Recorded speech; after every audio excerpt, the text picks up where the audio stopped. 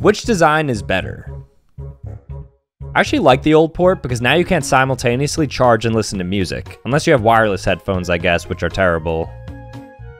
The Wii U is probably the worst console of the last 20 years, and I think Nintendo's going to botch the next release because they're going to do like the Switch 2 or something.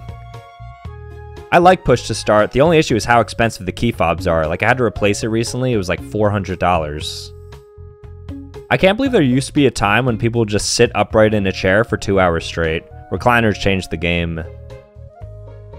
I'm a mount guy, though I feel like stands are good if you want to store stuff on them, so kind of split on this. The old ones were more like Peaky Blinders, I think. I don't know, I've never seen that show, but definitely those. And then plastic.